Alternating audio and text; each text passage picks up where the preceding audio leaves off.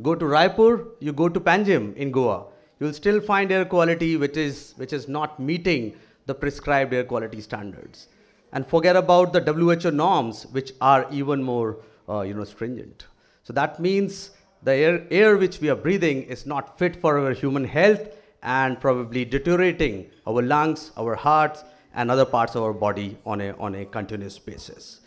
This thematic event is organized to discuss issues at both regional and urban scales, to discuss what are the international experiences we have from both the developed and developing world, to discuss what are the experiences coming from Indian cities, because there are some cities which are a little ahead on this, and there are some which are trying to cope up with the problem at this moment. And finally, through this event, we would like to inform you about this partnership which we are starting with the Bloomberg Philanthropies and the Ministry of Environment and Forest and Climate Change. Without taking a minute more, let me invite people for the inaugural session. We have Dr. Ajay Mathur, Director General TERI. Sir, can I invite you on the upstage? Ms. Ailun Yang, Director of Global Air Pollution Environment Program, Bloomberg Philanthropies. Dr. Prashant Gargav, Member Secretary, Central Pollution Control Board of India. Mr. Krishan Dhawan, CEO, Shakti Sustainable Energy Foundation.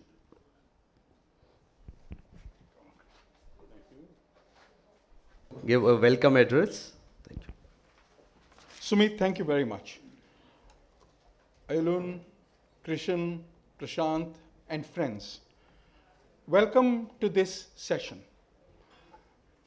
I think Sumit is absolutely right. Air pollution is one of those issues which bothers each one of us. And when I say bothers, it is something that all of us have had a personal experience of. And I think it's therefore important that we start looking at this in an organized manner, in a scientific manner. This is a critical problem. And as Sumit mentioned, I think the number is something like 75% of the cities where data is collected. Hey, Prashant? The air quality standards are violated. Some large number like that. And that completely surprised at least me when I first read about it. When I look at the satellite picture of India and look at the air pollution, the first thing that you see is this swath of air pollution all over India. This is not over urban areas. This is not just over urban areas. This is not just over rural areas. It's everywhere. In other words, the problem is bigger than being an urban problem alone. I think this was very aptly brought out in the source apportionment study, which we had the pleasure of doing together with ARAI, where something like 35% of the pollution that you see in the NCR actually comes from outside the NCR, the National Capital Region. It is therefore important to know where this is coming from, because if you want to address the source, the first thing to do is to find out where is the pollution coming from. And as I said, the swath of pollution across the country tells us that things that we take for granted, for example, the normal burning of biomass in chulhas, in normal cook stoves, in homes, largely rural homes now, because increasing number of urban homes now have cooked with using gas, is seen as a primary reason. So you have rural, you have urban, you have biomass used throughout the year, you have also the amount of biomass wastes that are burnt at particular times of the year. Note the regional scales, note the time scales. So it's a problem that is happening at several scales, and obviously therefore interventions that are needed will be at several scales. We at TERI are delighted that to work on this issue, on bringing out what the issues are, and therefore bringing out what the options to address those issues are, together with the Ministry of Environment and Forests, the Central Pollution Control Board. We are very, very grateful to the Bloomberg Philanthropies, to the Shakti Foundation, and other partners, AGRI, WRI, Urban Emissions, etc., in putting together a coalition of science-based organizations looking at how this pollution is being generated, where is it coming from, and therefore what are the kinds of interventions that would reduce them. We look forward to a stimulating discussion today. We'll also look forward to the launch of this partnership of all these people I spoke about tomorrow. And I do hope that the presence of people from across the country, across various specialities, and in fact across the world, would help us move this discussion towards the direction of focusing on key interventions that are needed. I thank you all for being here, and I look forward to our discussion. Thank you very much. Thank you so much, Dr. Mathur. May I now invite Ms. Ai-Lun Young, Director, Global Air Pollution Environment Program, Bloomberg Philanthropies. Just a brief introduction. She manages the international initiatives of the Environment Program at Bloomberg Philanthropies with a focus on climate, energy, and air pollution. Before Bloomberg, she has worked to advise major foundations on their ground-making strategies in China. Over to you, Ai-Lun. Thank you. Thank you, Dr. Ajay. Thank you, Dr. Sumit. I'm really honored to be here today. I want to just echo what Dr. Ajay said. We do have a panel tomorrow morning that will give people more details about our partnership. So I want to just keep my intervention very brief today, but welcome everybody to also come to our panel tomorrow morning. So we're really honored to be here, be part of this challenge. I often think that what is the added value that we can bring to this problem, which is very big by itself, and also what we can contribute here is very humble. But the way I think about really is our added value here are a few things. First of all, Bloomberg Philanthropy is the foundation of Michael Bloomberg. No matter his record as a philanthropist or his experience as the three-term mayor of the New York City, he is very committed to the issue of public health and also air pollution.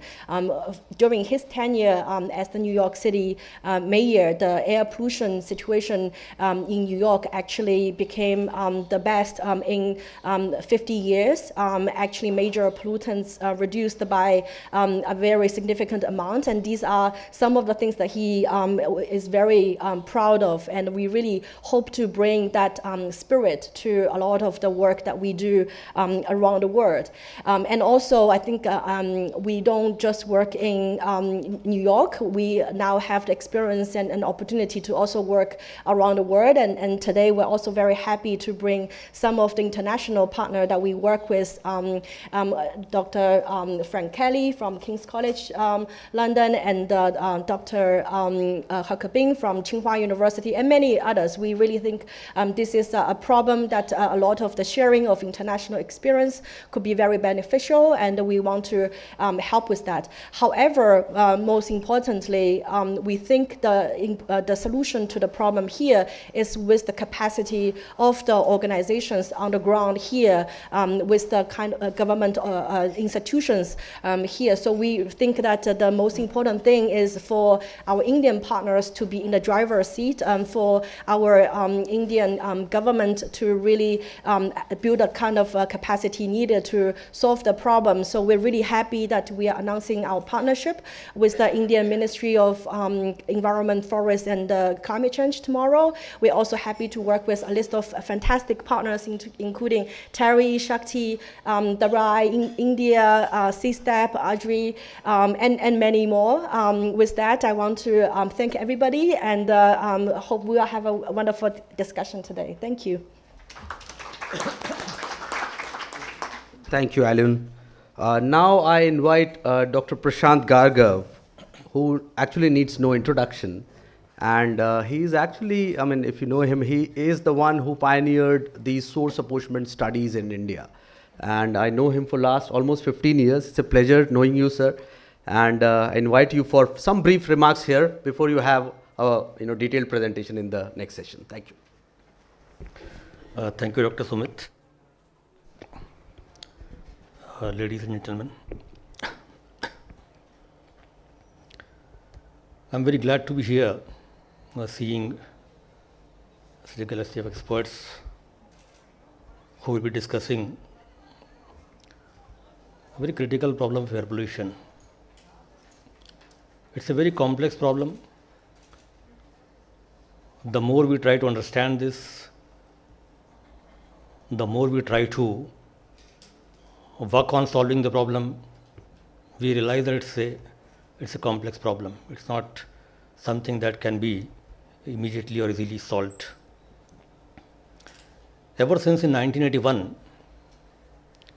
when Air Act was formulated,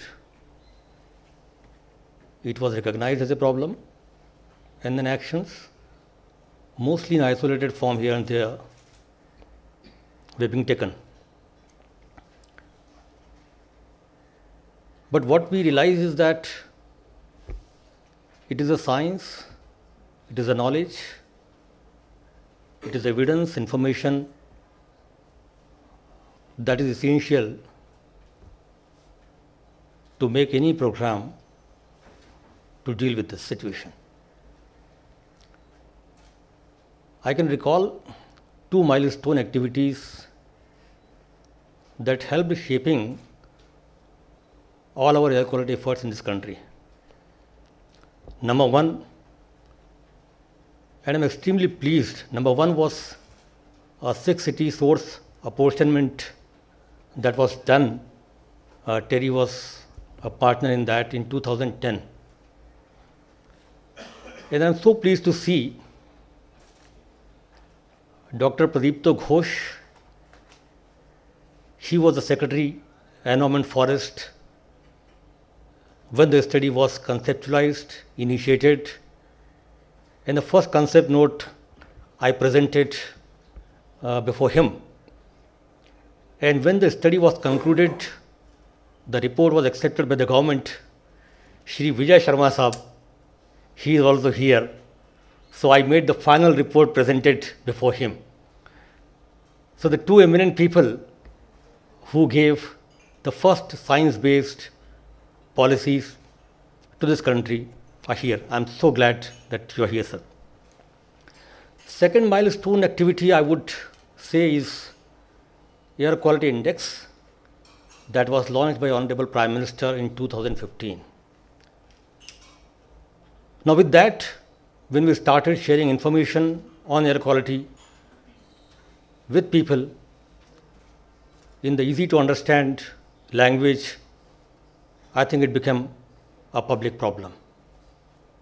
Earlier, it was not a public concern, but when we started giving more and more information in terms of AQI, in terms of likely health impacts of different air pollution levels, it got momentum.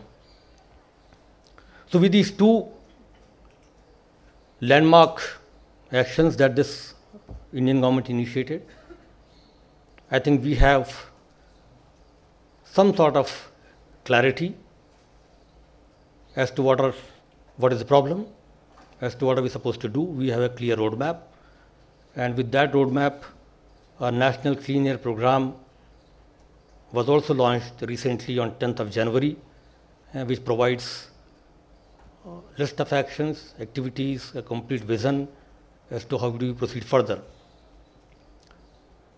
If I can come back to the point that I was saying, that it has to be knowledge based. I'm so happy that we have experts here. We have to learn from whatever has been done elsewhere, internationally. We don't have to repeat, don't have to reinvent things, and learning from them, I think we'll have to commit ourselves to the cause. And I'm hoping that in years to come, we should be able to solve this. It takes time. As I said, it's not something that can be done overnight. It takes time, but then we have a clear understanding, a clear roadmap ahead of us. And with everyone's support, I'm sure that we should be able to improve in air quality, at least to begin with, to the standards that we have prescribed, not to the WHO. That might be difficult, seeing the background levels that we have, but certainly the standard that we have prescribed, we should be able to achieve them within a given time frame. So with this, I'll close. Thank you very much. Thank you so much, Dr. Gargav, for your kind words. We now conclude this inaugural session and request the esteemed guests for a photo opportunity to the photographers.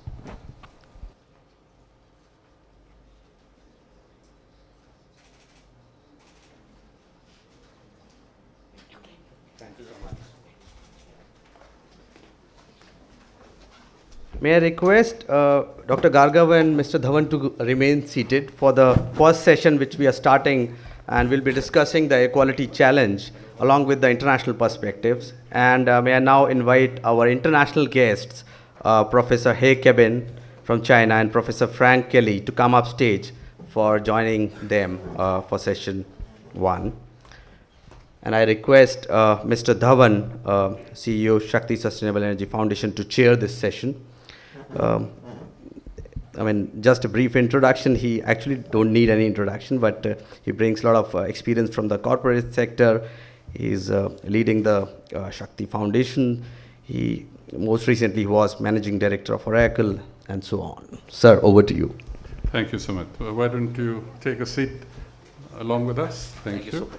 So, good evening, ladies and gentlemen. So it's a distinct pleasure to be here to assist in moderating this really important conversation. We're running behind time, so we've been asked by the organizers to be very particular about managing time. We have 3 very eminent speakers with us this evening who will all be speaking for 8 minutes each. And we will wait for them to make their presentations, and at the end of the 3 presentations, we will open up the conversation for questions and answers from the audience. So kindly hold your questions till then. So the 3 speakers are, and I won't get into lengthy or detailed introductions. We have Sumit Sharma, who is the Director of Earth Sciences and Climate Change at TERI, our host, one of our hosts today. We have Professor He Kebin, who's a Professor of Environmental Engineering at Tsinghua University in China. And we have Frank Kelly, who's Professor of Environmental Health in King's College in London. So I think it's a very appropriate group of speakers. Sumit will, of course, focus on the situation prevailing in India around us as we speak. But we look forward to hearing from both Professor He Kebin and Professor Kelly on their perspectives from their particular geographies. London, of course, became famous in 1952, was it?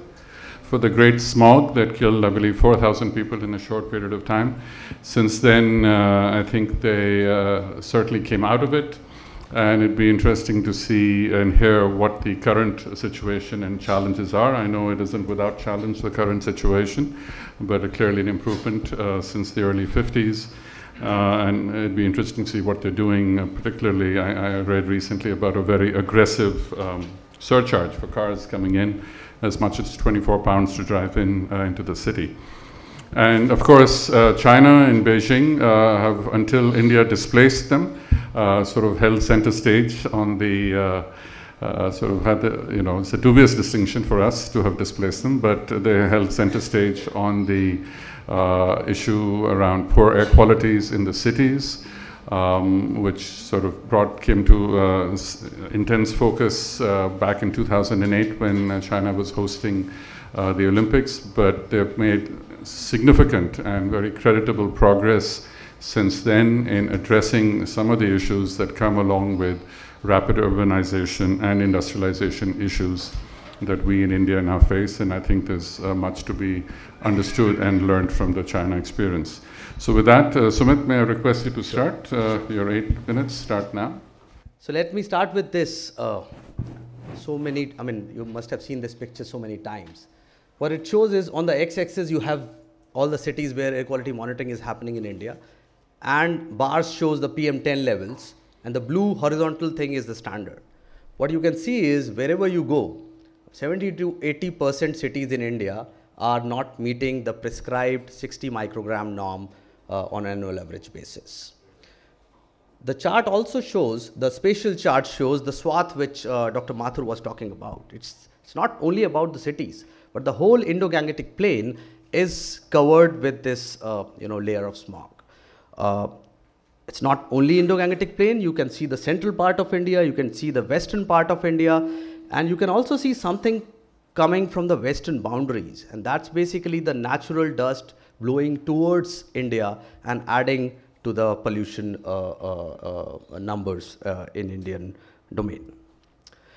What are the impacts? There are studies which are quoting 0.6 million to 1 million people dying just because of air quality.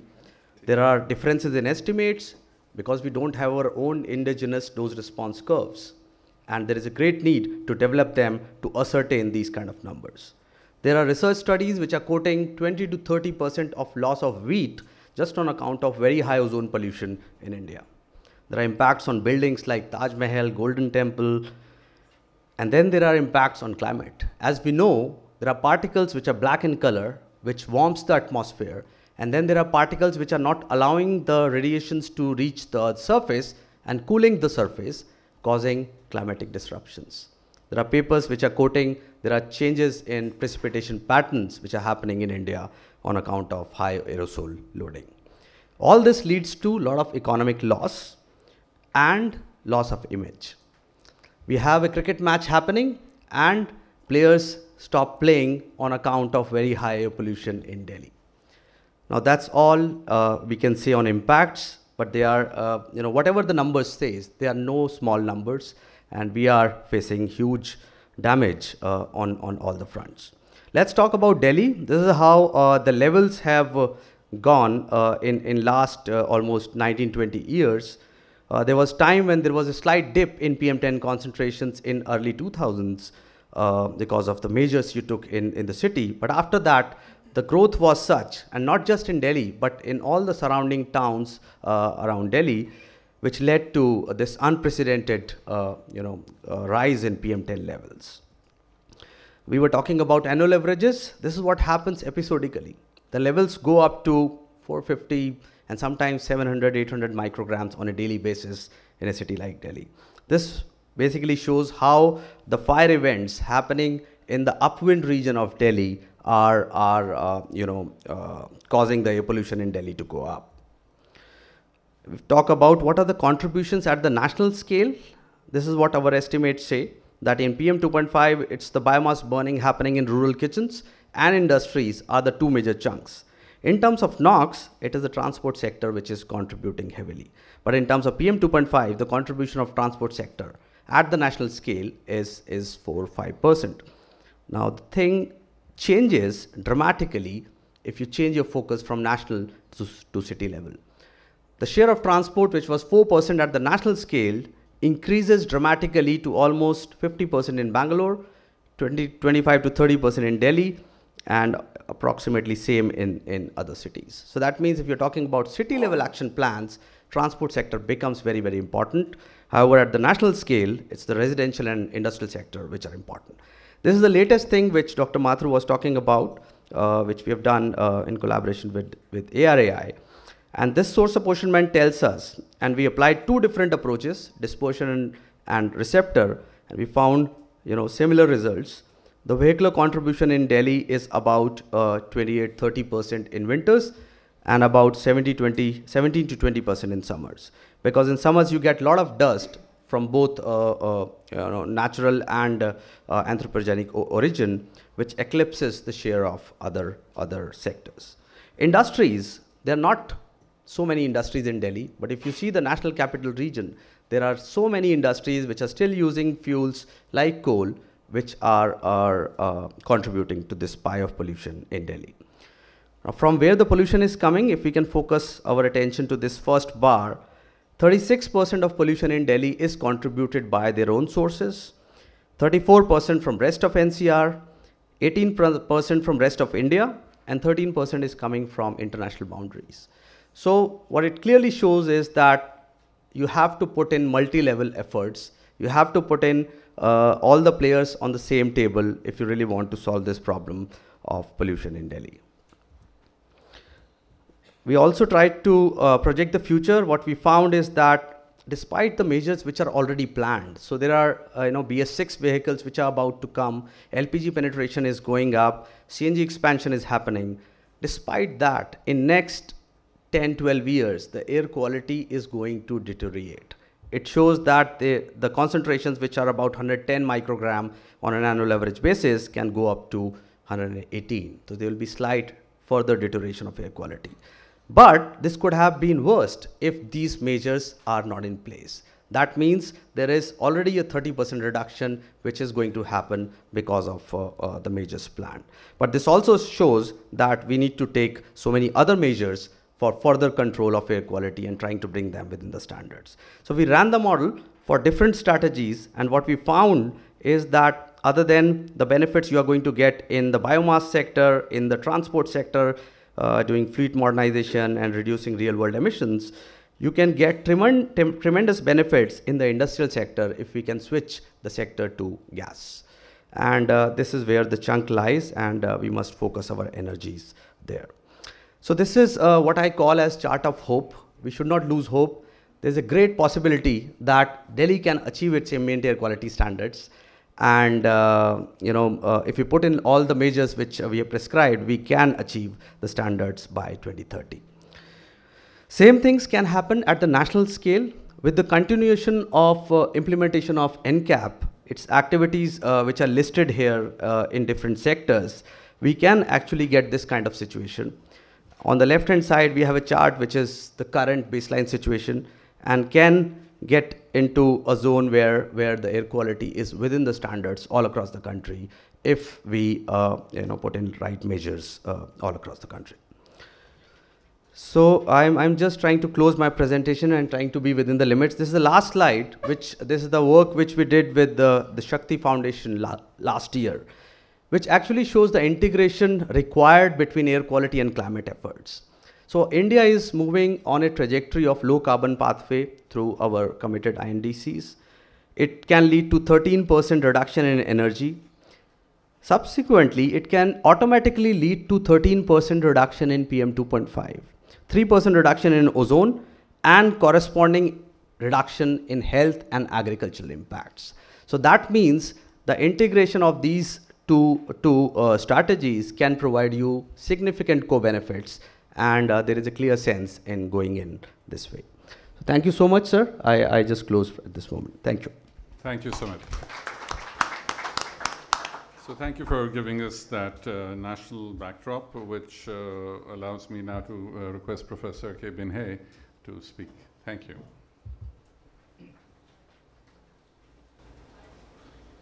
I'm just hoping to this one. Thank you, Mr. Chairman. Good afternoon, everybody. It's really my pleasure here to share some of the experience in China in recent years to fighting with blue sky. So it's achieving blue sky in China and beyond. I think that several years ago, here we have the satellite information from NASA. We can see for PM 2.5 information, the strong synchro is happening in eastern China and northern India. So we have similarities, these two countries, and the similar challenges for pollution and also the visibilities and health impacts. So in 2013, the Chinese government has initiative, a National Clean Air Action Plan is issued by State Council. And this is the first time China just identified within 5 years some key area, for example, Pearl River Delta, Yangtze River Delta, and Beijing and surrounding area should be improved by 25% to 15% for the air concentration.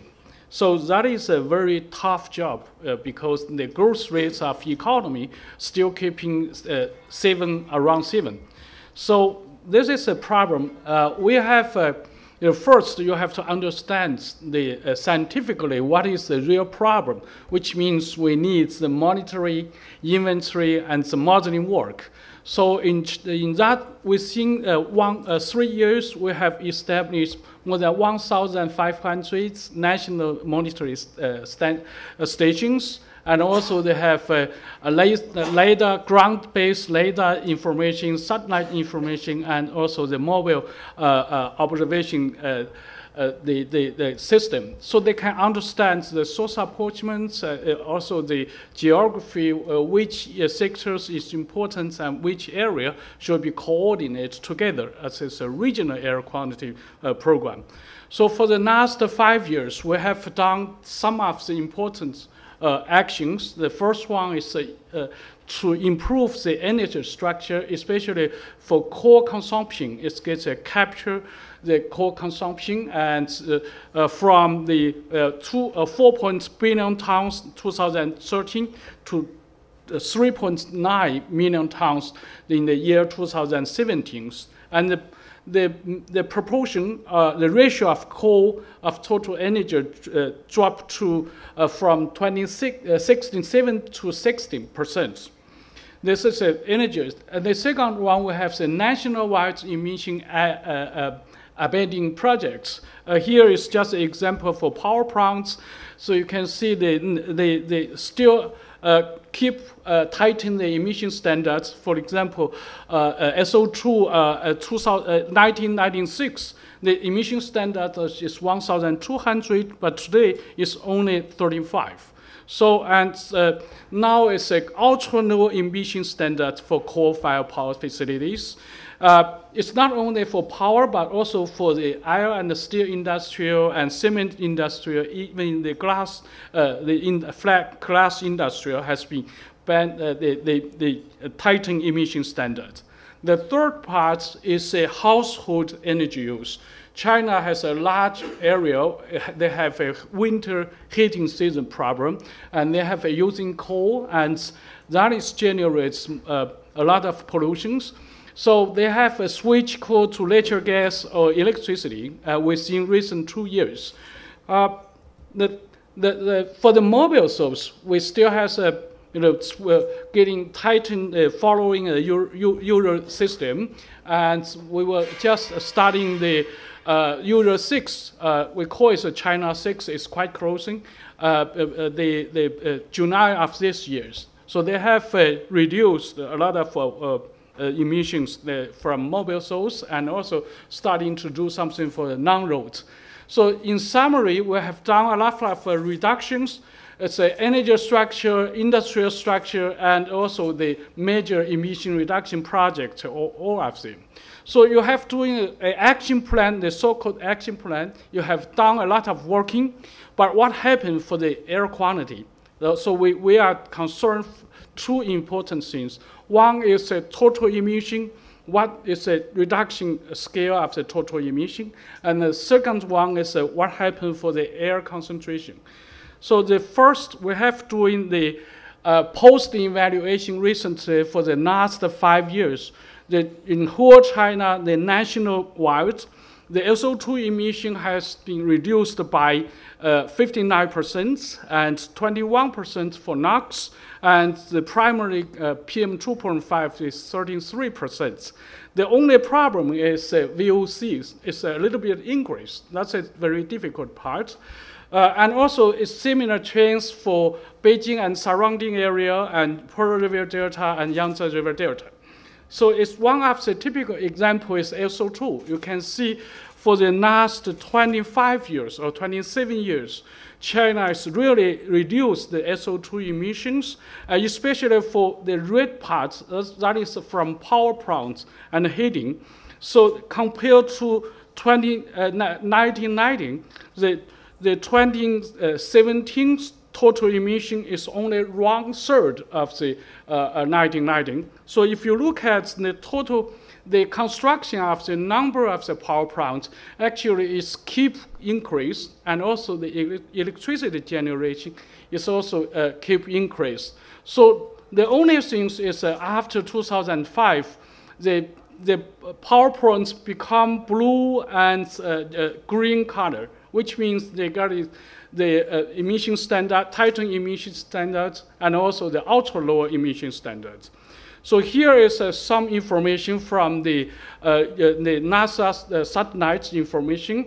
that is generated by one of the group from Marinette University in United States. They can show from the last 10 years, China's SO2 has been reduced huge. But in the same period, the India, the SO2 synchros is increased. So I think now it's quite similar for these two countries. Our Indian colleagues has more and more problem, the task to do for the SO2 control. Not only SO2, but also PM2.5 and other the pollutants. They have the problem, but the only problem is ozone is getting a little bit higher. So we have divided, we have a lot of more than 10 or 20 control measures. We can divide it into which measures can contribute more for our final contributions. So for the concentration, that is a post-evaluation for that. And finally, today we still have challenges here because the total, if you compare with China, US, and EU, 28 countries, our total emissions is still very high because these 3 units has a similar land area, which means our emission density is still 2 to 5 times compared to the US and the EU. That is a real problem. We have to do something in the future. So the future, we have the scenarios, 2013, we have doing, you cannot do in the end of pipe only. You have to do in the energy structure and the industrial structure. And also finally, you can do not only the air quality problem, but also China has commitments with the Paris agreements. We have to reach the carbon peak before 2013. So I think that is a future challenge, how to make the core benefit, stronger core benefit for heat and carbon. I think I stop here. Thank you for attention. Thank you very much. So now we'll move to our third speaker, Professor Kelly. Thank you, Mr. Chairman. Good afternoon, ladies and gentlemen. It's a great pleasure to come here and speak to you very briefly about the issues around air quality in London over the last 70 years. And you will see very quickly that this is something which is a challenge which doesn't get sorted out overnight. But there is a good message here if the right decisions are taken. So London's air pollution story, from pea soup smogs to an ultra-low emission city. So this is a picture of London in 1952. You could transform that into lots of the major cities around India or China, as we've been hearing. This was the situation in London and several other European cities 70 years ago. And of course the reason for this was because as an economy we were totally dependent on burning coal. Coal for energy production and coal for heating and cooking in our homes.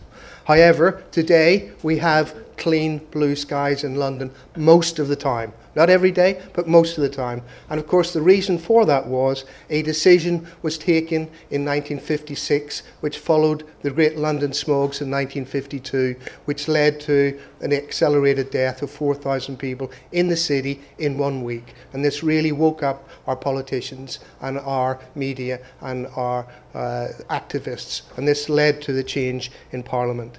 And the 2 major pollutants that you get from burning coal are black smoke and sulfur dioxide, the gas. And you can see here over the next 30, 40 years, these pollutants disappeared from our city air. You simply remove the power stations from inside the city, you put them outside the city away from people, you stop people from burning coal in their homes, and you can quickly solve the problem. So this is a very good news story. Of course, we had the benefits of North Sea gas come in as an alternative to coal, but there are always alternatives if you can be brave enough to take those decisions.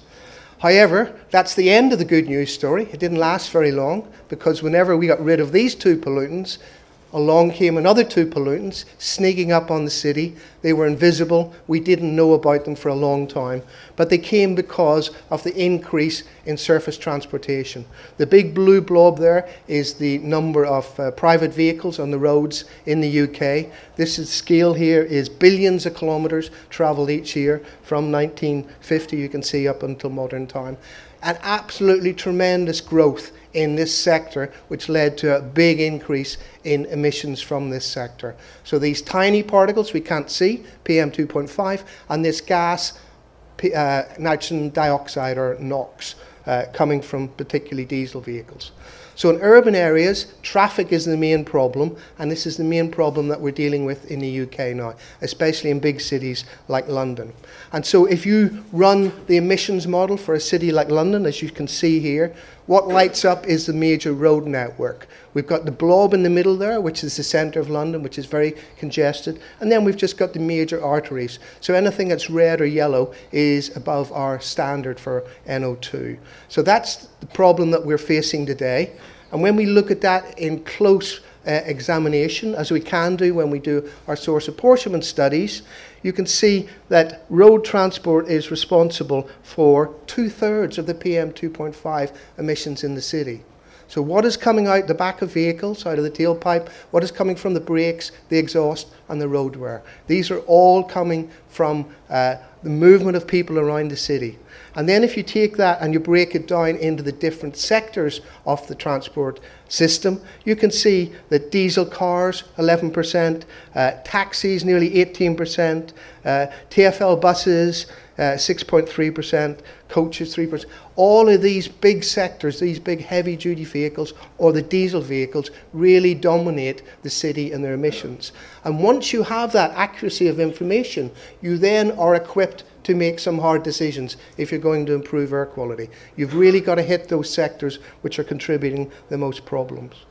So in London, over the last 15 years, we have had a number of schemes that have been introduced by our various mayors. In 2003, we introduced the London Congestion Charging Scheme. This scheme was brought in overnight to reduce the number of vehicles coming into the city because a charge had to be paid. And overnight, 70,000 fewer vehicles came into the city and left the city each day. We increased our public transport facility, the buses primarily, to give that the increased facilities for transport, but we were able to decrease the emissions from single-use vehicles. In 2008, simply to improve air quality, we introduced the London Low Emission Zone. So this meant that you could only travel into the centre of the city if your vehicle was of a certain emission standard. If it didn't, you had to pay a very large fine. And that again encouraged people either not to use their vehicle or to buy a new vehicle, a cleaner vehicle. Unfortunately, neither of these two schemes were sufficient to improve air quality to the standard which we still need to protect health. And so our current mayor is introducing in April, in 2 months' time, the new ultra-low emission zone. And this is the most ambitious and largest scheme in the world. And what it is doing, it is saying that unless you have a Euro 6 diesel vehicle, so that means something that's been purchased just in the last 2 years, or a Euro 4 petrol vehicle, you cannot come into the city unless you pay an extra £12.50 a day. Now to come in, you already pay £12.50 for the congestion charge. Add another £12.50 to that. That's £25 a day just to bring a vehicle into the city. There are not many people who are going to be able to afford to do that day in, day out. So we are expecting a big improvement in air quality as a consequence of this major scheme. So this slide briefly shows you what happens in April 2019. It's all those vehicles that are on the top there, the bikes, the vans and the cars would have to pay that extra money. 1 year later, then London-wide, so that's everything out to the M25, that's a heavy-duty vehicle, that's a big bus, a big coach, a big HGV, will have to be of that standard as well, or they'll have to pay that fine. And the heavy-duty vehicle ones don't pay £12.50, they pay £100 a day. So it's really, really prohibitive if you haven't got the right emissions.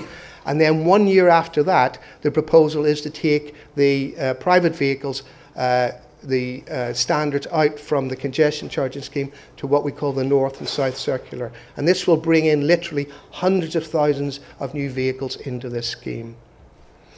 Now, the Mayor realises that he cannot just hit the private motorist and the TfL buses, etc.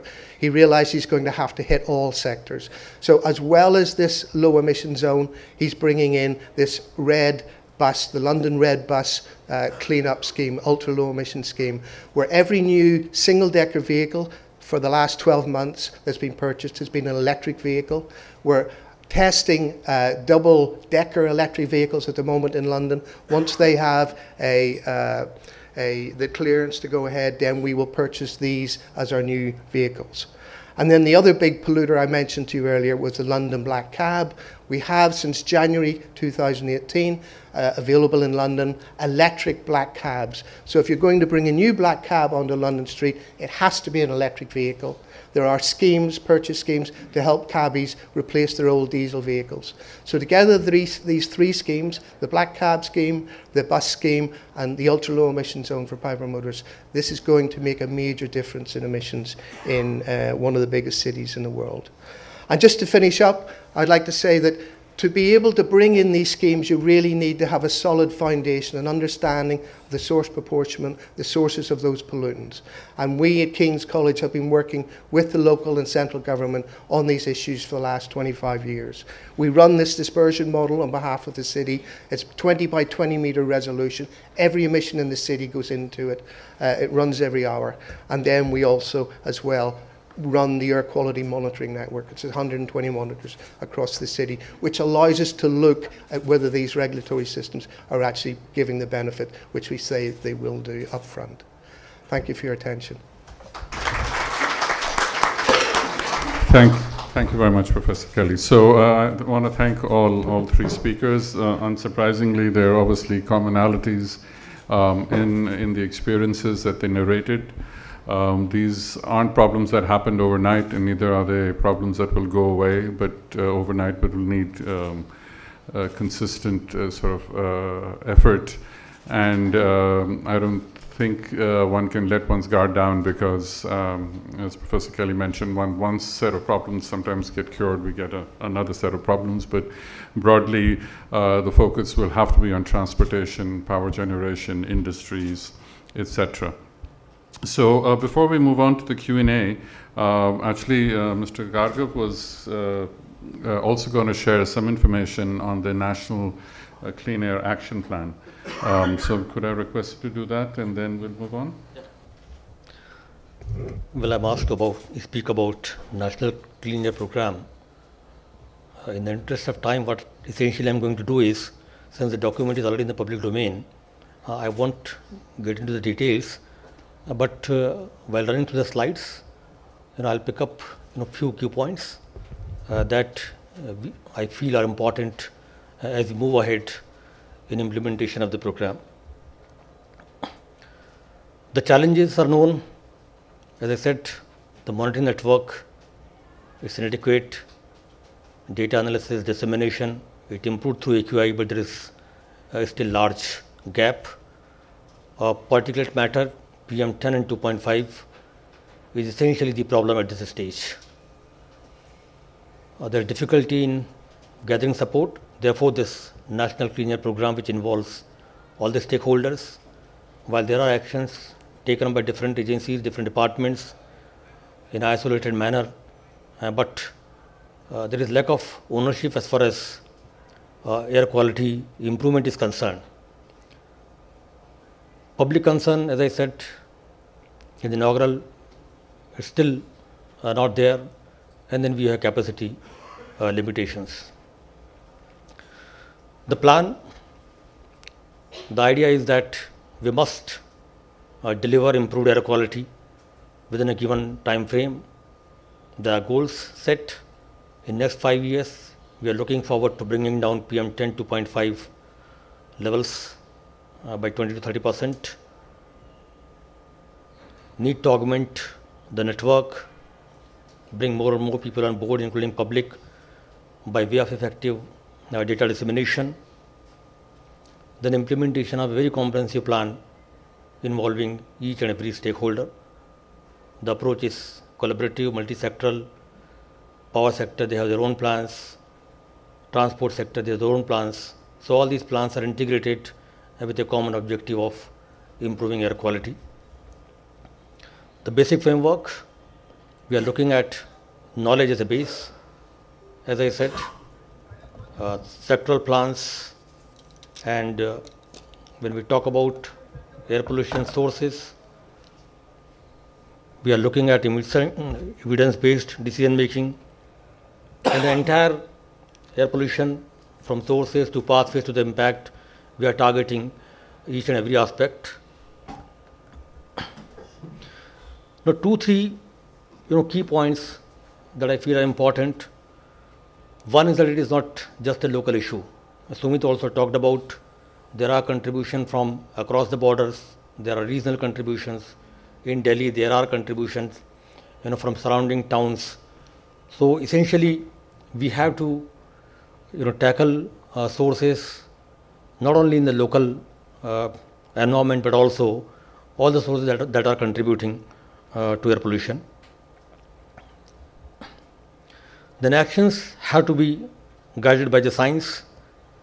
Again, the source apportionment studies essentially tells us as to which are the sources that are contributing, meaning that we can prioritize our actions and target the sources which have larger contributions.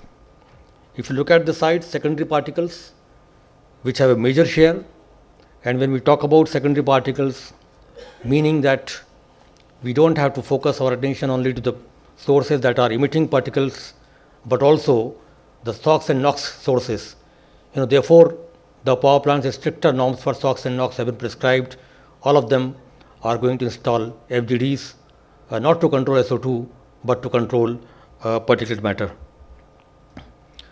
Third key component is, when we talk about governance, when we talk about actions on ground, it is to identify the critical period. When we analyze the data, we understand that which are the months which are more critical.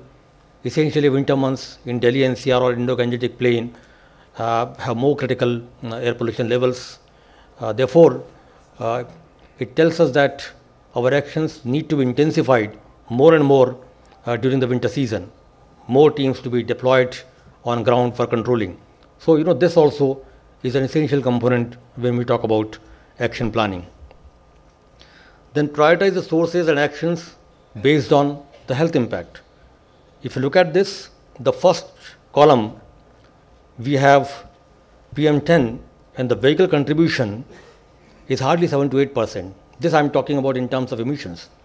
So if you look at PM10 emissions, the vehicle could be a low priority. But the moment you start looking at the harmful effects, the next column, which is the carbon. Now EC contribution from vehicles goes more than 30%. So while I look at PM10, vehicle doesn't get that priority. The moment I start looking at particles as health concern, the vehicles become topmost priority. So that also has to somewhere figure in when we plan our actions. Coming to important component of network designing, we are going to have continuous, manual and optimal mixture of all these different types of monitoring systems. We are also looking at expanding the network for PM2.5, which is more harmful because of its size fraction, and also because of the fact that these are emitted from combustion sources. So therefore, quick expansion of PM2.5 network that we are targeting. We are also looking at the low-cost sensors. There are issues, I understand, but some indigenous sensors are being developed, and our understanding is that even if they are not giving very accurate results, even if we are 10 to 15% of error and the known error, then probably this could be installed and then used to get larger information on air quality in a limited time period. And of course, certification system.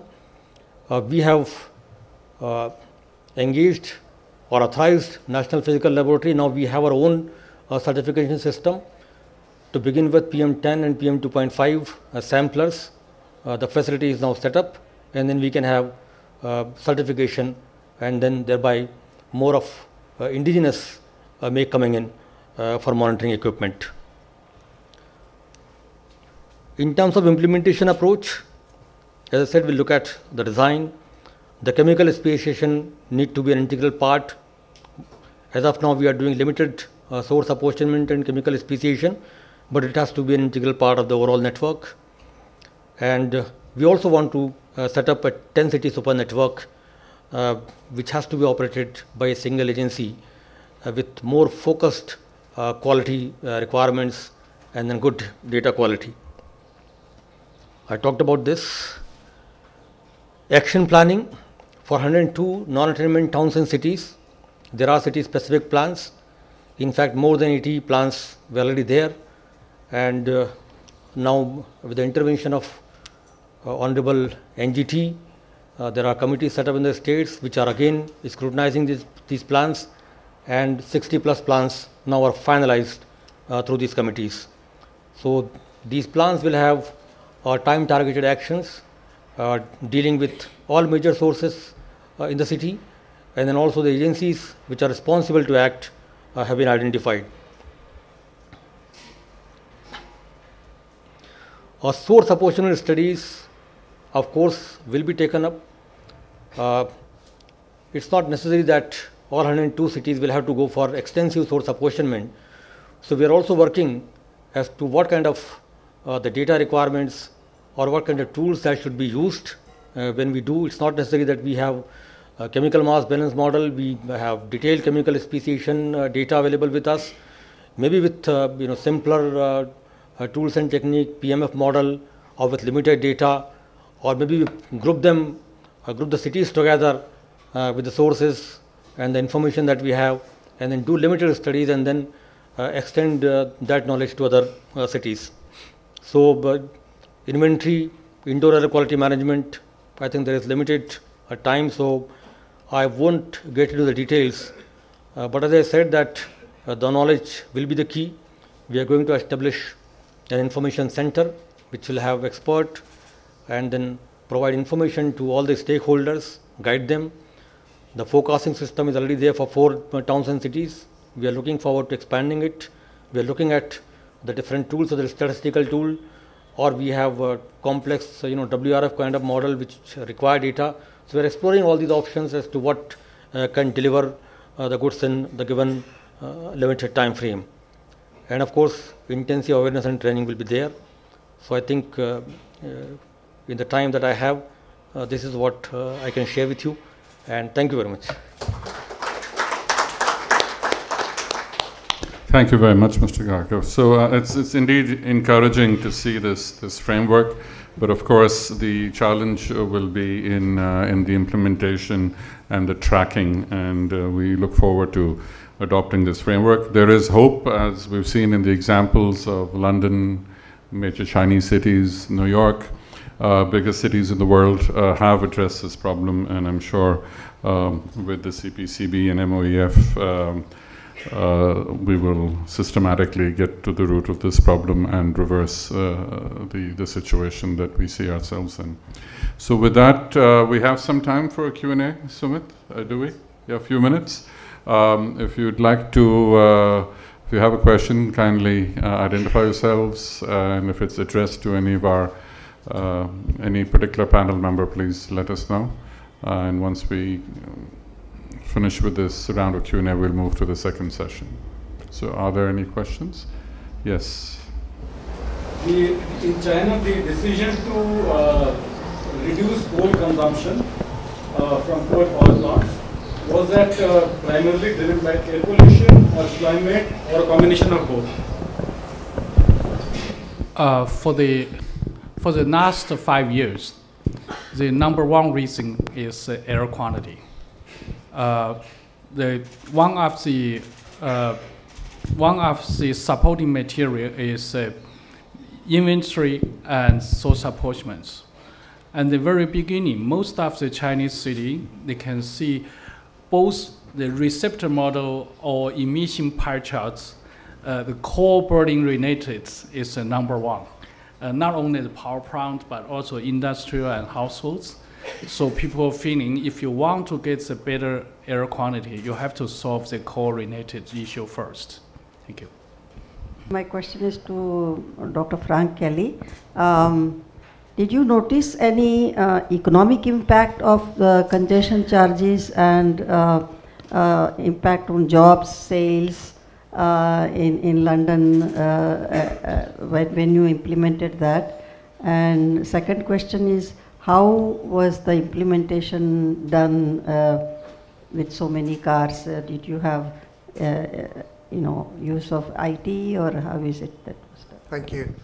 So when we introduced the congestion charging scheme in 2003, there was a lot of public opposition to the scheme, but it was introduced, and the polls in the next 18 months showed that the people had really changed their views, because they were able to see overnight a benefit in respect of fewer vehicles on the city streets. Even those that were still paying the charge to come in were obviously suffering financially because of that. So there was a complete change about, which I think if we had just left it to the public vote to begin with, it would never have come in. In fact, that was the case in the city of Manchester, where they did have a public vote and they didn't bring it in. The second part of your question was really to do with, was there a loss in economic benefit in any way? I think the fact was that at that particular time, and for the scheme which is coming in 2 months' time, there are support mechanisms being put in place which will help individuals who are running small businesses to replace their vehicles. Now, they won't be able to do it totally for free. They will have to make some commitment, but there is a considerable benefit to them if they do, as they move their business forward under those cleaner air rules. The third part was the tracking. Did you use information technology? So yes, to be able to run a scheme like this and to ensure that it is viable in respect of people not cheating on it and adhering to it, then there was an automatic number plate recognition system, which was already in London because of security reasons, but it was expanded greatly across the city. So every vehicle movement within the M25 is captured on a camera, and initially that was just for compliance reasons, to ensure people were not cheating or they were being sent out a payment notice if they were coming into the city. But in fact, the authorities soon realized that this was a great source of emissions information for the city, and this was one of the reasons the city was able to upgrade its emissions inventory, because they understood all the surface vehicle movements within the city, and that was a great advantage. Thank you. And the cars, it's not just the car, their own cars, but the loss of business because people won't come in to buy anything. The people coming into the city to shop actually find out by taking public transport it is much simpler than driving into the city, paying an extra congestion charge and paying a large amount for parking. So actually they use the underground system and they use the overground bus system and the railway system extensively, which have been expanded. The whole three sectors have been expanded a lot in the last 20 years. Yes.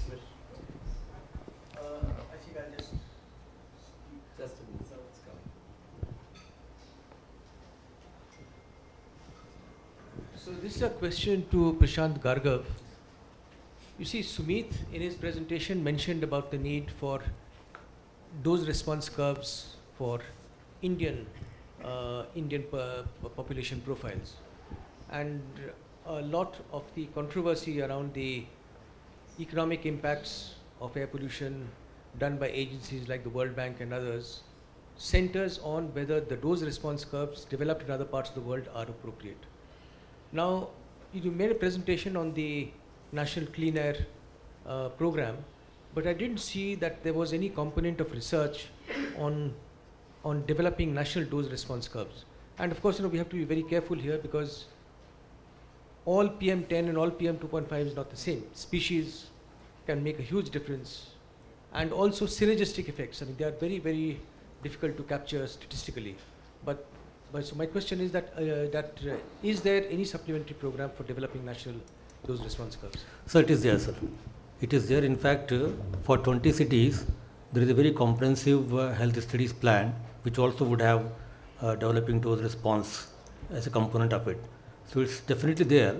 But the fact remains that it affects, and therefore many of the actions or many of the policies are targeting for no regret options. So, but it is definitely there, sir. How are we doing for time? Okay, one last question. Yes. I have a follow-up question on the London emissions charge. How was the level of the charge determined? I mean, for it to be an effective deterrent, was it just a trial and error, or was there sort of some basis for determining the quantum of the charge? And my second question is to Dr. Prashant Gargav. The funding for implementing the NCAP, is it going to be shared between the center and the states? How are you going to determine? I mean, is it going to be an entirely center-driven initiative? Are you going to require the states to also put in resources? How will you ensure ownership from the states? Thank you. So the charge was based on quite a lot of initial survey work and modelling work. There was an aim to reduce the number of vehicles by at least 50,000 a day, and it was therefore the charge that was set had to be within the realm where that may happen. That was seen to be a success for the administration if they achieved that. They actually achieved 70,000 vehicles a day with the charge when it came in to begin with, which, if I remember rightly, was, I think it was maybe £6. Since then, it's had to increase with inflation. The current charge, which will be an extra £12.50, taking it to £25 a day, is really quite exorbitant indeed for any society, I think, and it has really been based on the fact that they really want to stop vehicles coming into the city totally, and they want to have eventually a vehicle-free centre of London. And as you rightly said, there has to be ownership. So essentially, it will be a central and a state, both funding together.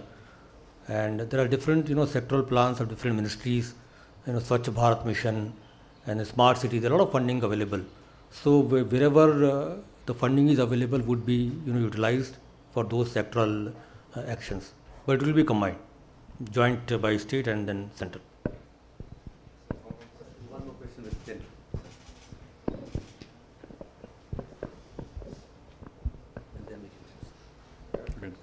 Thank you, Chair and the presenters. My name is Vijay Sharma, and I've worked with Prashant for many years. And my question essentially addressed to Prashant, but any of the other presenters can weigh in. Sorry. Bring it closer.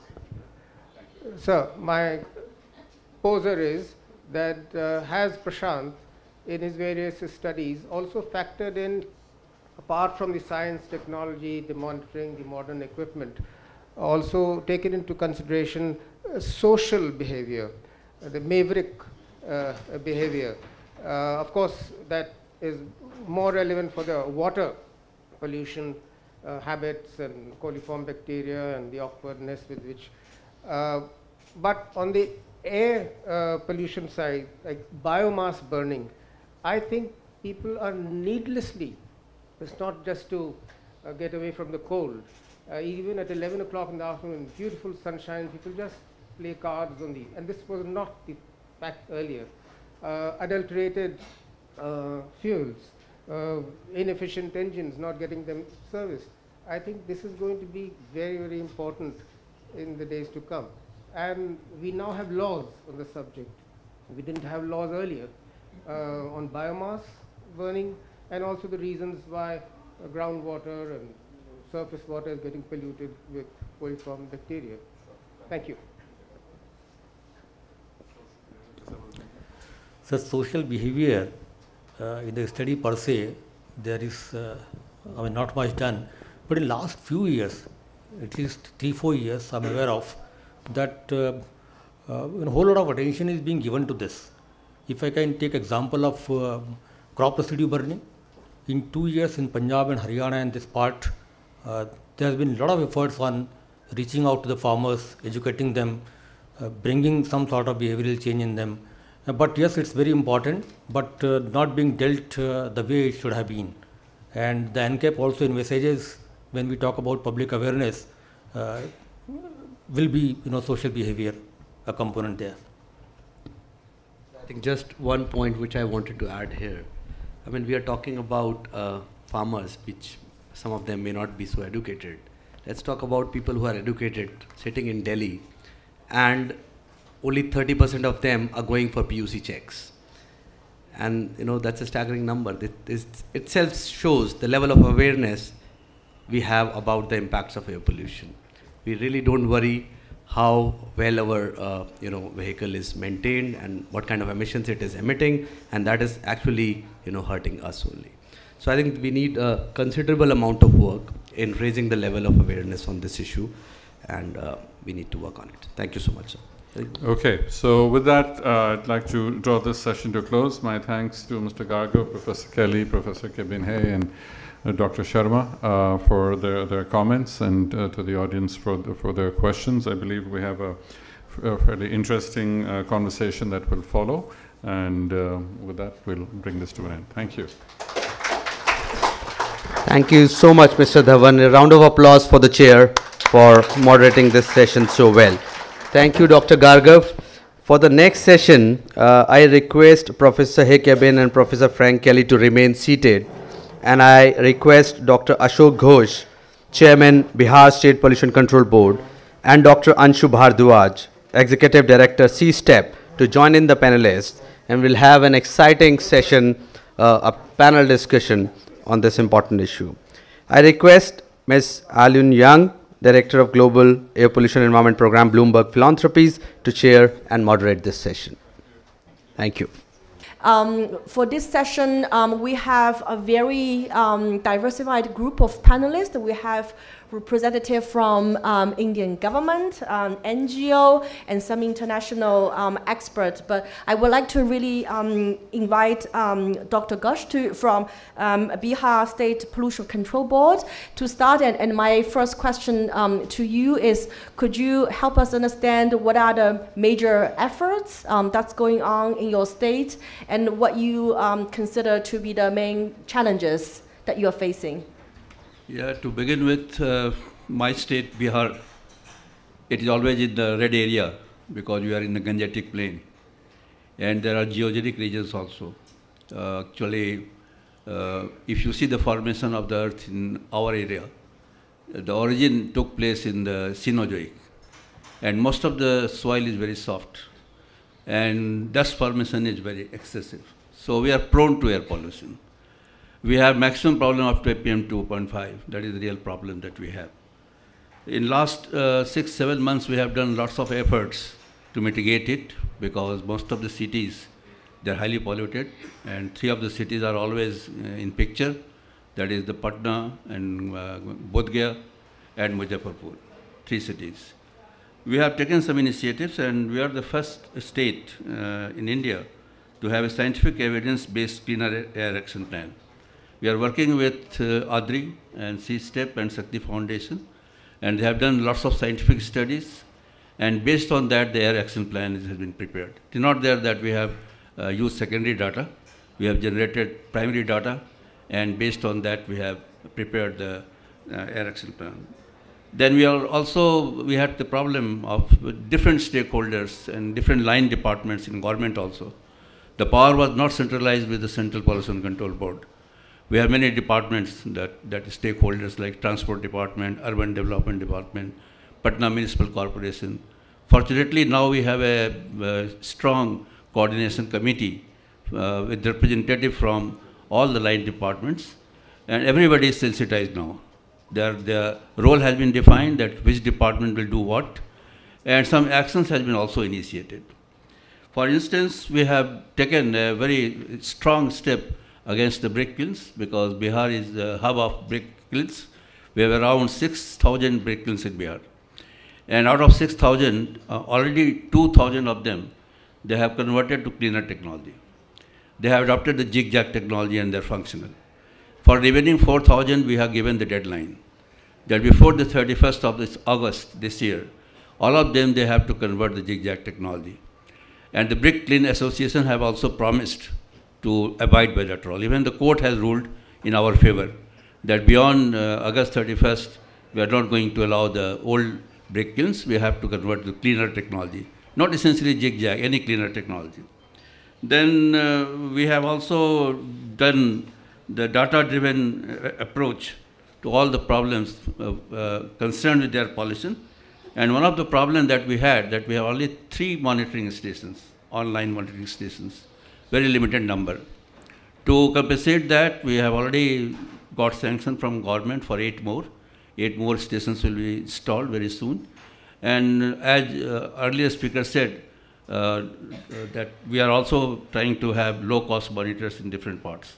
Actually, in Bihar right now, only 3 cities are there with the bad name. But the reason is there that in other cities there is no continuous air quality monitoring station. If you apply in all the cities, the majority of the cities of Bihar, including the 3 that is in red zone, that will come in the picture. And also Bihar State Pollution Control Board has collaborated now for scientific study with ADRI, C-STEP and urban emissions, and support from Bloomberg and Shakti Foundations, through which we are going to go forward. And we are positive that Bihar will be leading as far as their air quality control is concerned. And our estimate is there, the study, joint study done by the group, estimates that if all the steps that is a part of our clean air action plan is implemented, by 2030, there will be reduction of up to 69%. That is much more than the India average. So we are optimistic, we are hopeful, and all the line departments are coordinating. Regarding challenges, just I will say one line that as usual, the first challenge is the bringing all the stakeholders on one platform. That was a difficult job, you know, in government departments. There is no strong coordination for a common role, common job. But fortunately, that has been resolved now, and our political bosses, like our Chief Minister and Deputy Chief Minister, is also sensitive towards that. And through their efforts, now all the line departments are on one platform. We are thinking together, we are acting together, and that is a positive sign. The other problem is there that almost everywhere, not only in our state, but in all the other states, the perception of public is there that controlling air pollution is only government's problem, not our problem. Somehow, community participation is required. Involvement of the common public is very essential. They have to understand that in controlling the air pollution, their role is also there. We have strengthened PUC also. That was also a problem. I heard that only 30% vehicles are going for check. The same thing is there in Bihar also, but now it is very strongly being followed, and we have started new stations, PUC centers, and hopefully the laws will be taken seriously in the coming days. So these are the challenges that is facing us. Thank you. We have with us here today also Dr. Anshu from CSTEP, which is actually one of the organizations mentioned, also working in the state of Bihar. Could you also introduce your experience from NGO perspective? Thank you, Helen. So we in CSTEP have been working on studies focused in a few cities. One is in Bangalore, where we are doing an emissions inventory and a source apportionment study. And the second is we recently completed a clean air plan for Patna, as Dr. Ghosh mentioned. And 2 more projects are currently underway in Gaya and Muzaffarpur in Bihar. So I'll just draw upon some experiences from these projects and in my comments. I just have 4 short comments which we experienced. One is on the positive side. We felt that the air pollution is now a very high priority subject in the policy radar. Even in a city like Bangalore, where air pollution levels are not as hazardous as Delhi, air pollution is very high on the policy radar. There is an air quality monitoring cell set up by the government, which the Chief Secretary personally monitors. There's a meeting called almost every month, where we are also participating. So that shows the level of seriousness which is being accorded. In Patna, during the course of our project and interactions with the BSPCB, the Deputy Chief Minister himself took keen interest in the project, and he was very closely involved in the findings of the study, and he was very passionately involved in the entire project. So that is one part. That is, I think it has reached a point where policymakers, the politicians, are taking serious note. Second point was, which has been mentioned earlier, is the increasing role of data and evidence in making analysis. This includes measurement and modeling and policy economic analyses. This is a bit hard because in many cases data is not easily available. So what happens is, typically when air quality in cities reaches alarming levels, often we resort to knee-jerk reactions. In the absence of informed analysis, we take knee-jerk steps that let's try this, let's try that, without really knowing what will be the impact on air pollution and what will be the associated health benefits. So in that sense, the building up of emissions inventory across major cities in the country is incredibly important, and that's something which came up. Third was that the link from knowledge to policy. So even if you do all these source apportionment studies, you do all the emission inventories, you build up a huge database of knowledge. The link from that to policy is often difficult, because most often the policy decisions are political in nature. And obviously the political executive would like to make sure they are comfortable with taking those steps. And hence, the need for sound analysis and cost implications, the health benefits, trying to quantify as much as possible. For example, in the Patna study, which we did with the support of Shakti Foundation, in that we tried to quantify as much as possible the cost of each mitigation option and the associated health benefit. So it was so that one can argue with the departments, one can argue with the policymakers that, look, if you do this, this is the cost which you will incur, and this is the benefit you will have. Same goes in the Bangalore emissions inventory, which we are now trying to do with the support of Bloomberg. The focus is the same. We are trying to quantify as much information as possible so that decision making is facilitated. And lastly, one last comment is the fact that, given India's challenge that 50% of our population is expected to reside in urban areas in, say, 20, 30 years from now, and given that scale, only a handful of institutions today have the expertise or capacity to do what is required in these cities in terms of monitoring and modeling, economic and policy analyses, and the modeling of air pollution studies. Either that expertise is vested in some academic institutions or some very few state pollution control boards or a handful of think tanks. So clearly the capacity needs to be really sort of non-linearly multiplied to cope with what we have to deal with. I'll stop there. Thank you very much. Thank you. I think both Dr. Ghosh and Dr. Ansh mentioned about the challenge that is problems are quite big, but normally resources are quite limited. My next question is to Professor Hakobin. Just in your experience, what we often see is this big tension between when you try to deal with air pollution, how much is the resources that should really go into building up an air pollution monitoring system, the basic infrastructure, versus the kind of resources required to really take quick actions with some of the sectors that are emitting very fast. What is the experience of finding that balance right, especially when the resources, the capacity is quite low? Thank you. So when we're trying to improve the air quality, air concentration, the monitoring is just help you to identify the problem. But the real, want to solve this problem, the final measure is to cut down the emissions. That is a very basic actions.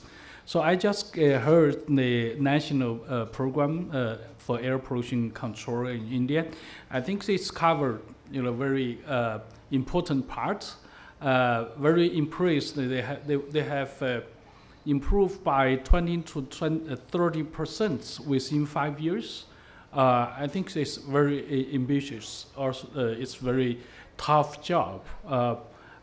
So first, I think it's not only taking the targets at the national level, the national average.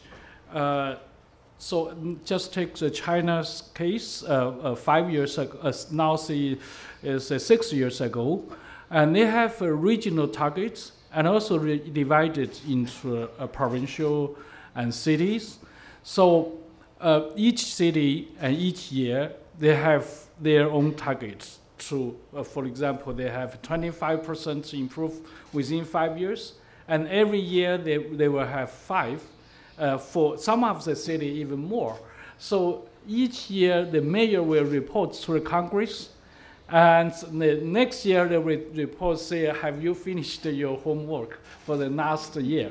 They will report, the newspaper and TV will following up. So once you cannot finish it, the mayor has a very strong pressure. So you talk about the balance. The decision maker, the politicians, they were getting the balance, so how to allocate the resources.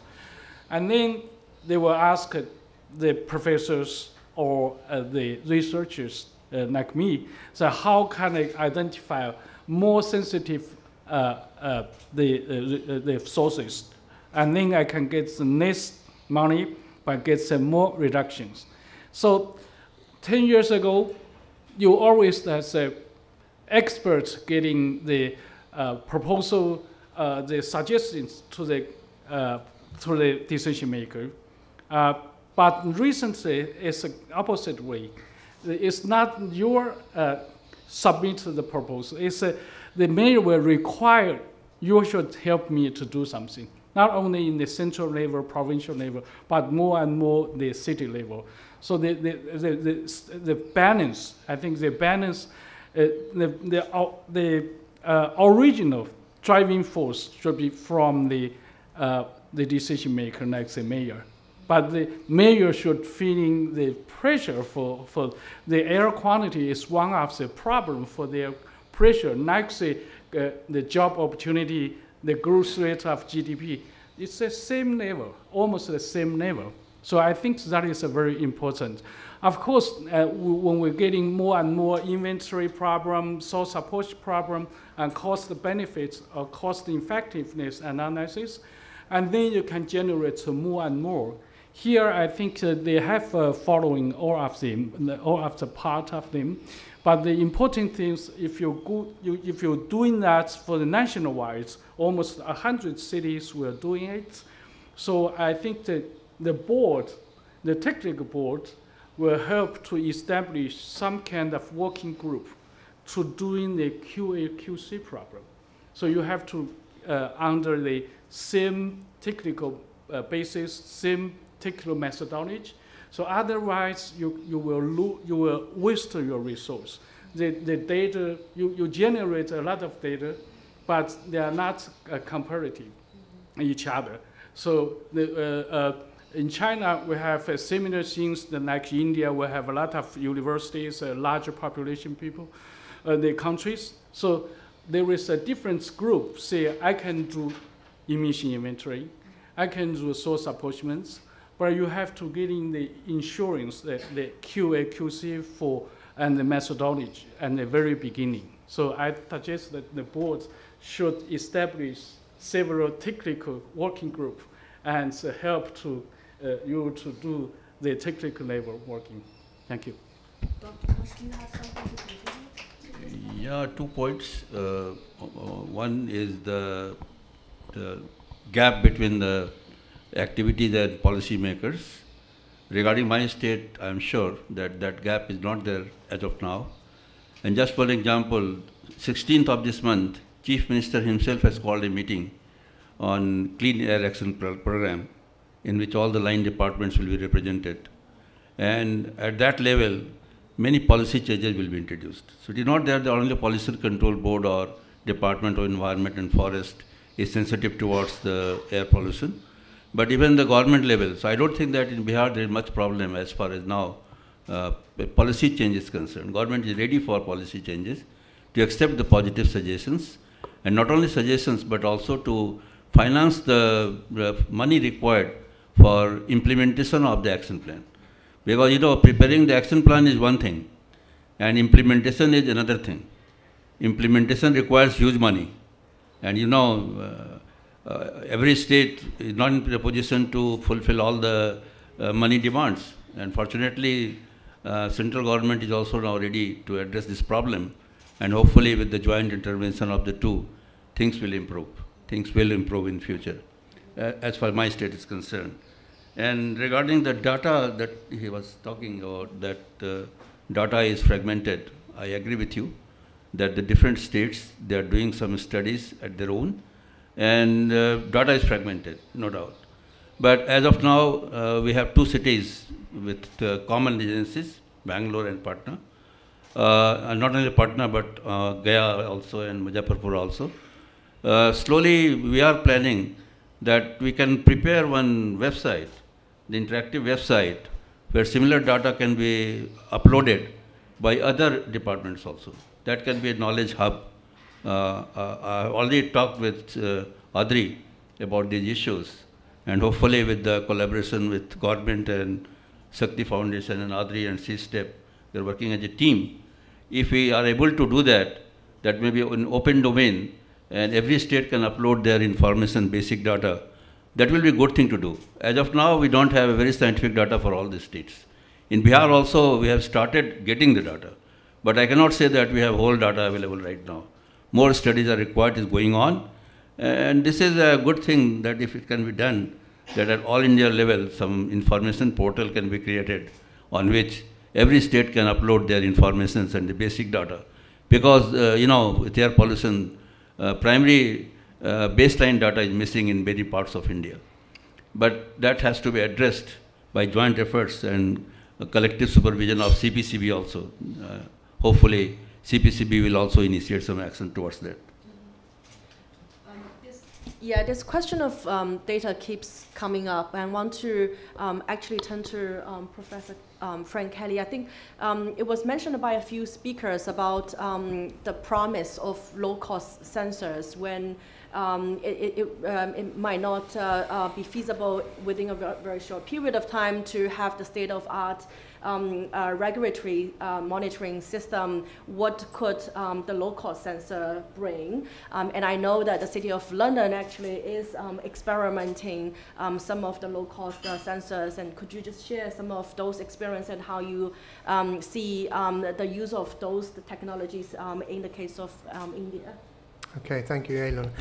So I think you've noticed today that we've been talking about numbers, and it's micrograms per meter cubed or ppm, ppb for all these different pollutants.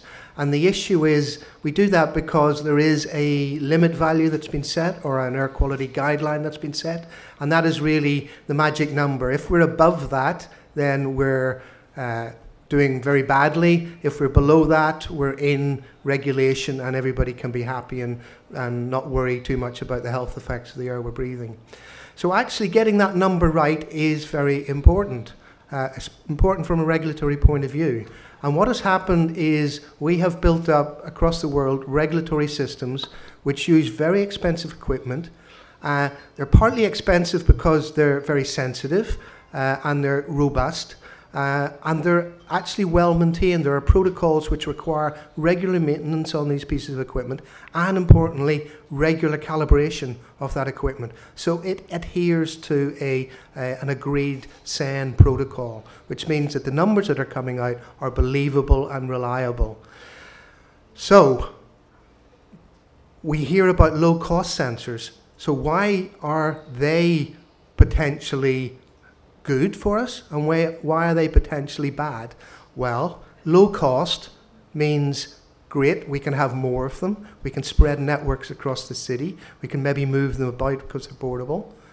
But on the other hand, because they're low cost, they're not going to be as robust. They're maybe not going to be as sensitive. They're maybe going to be more problematic. And that is typically seen with the low-cost PM sensors at the moment. They're very, very sensitive to humidity. So if humidity changes, you will get a change in the PM concentration that the monitor is reading. It's not because the PM's changed, it's because the humidity that the PM is in that you're measuring has changed. So is that a problem? Well, if you're close to the regulatory standard, it could be, because you could get misled. If you're in the hundreds of micrograms of per meter cubed of PM, then maybe it doesn't matter. It's just giving you an indicator that things are bad and you need to do something about it. So it's really down to this saying it's horses for courses. It's what are you going to use this low-cost sensor for?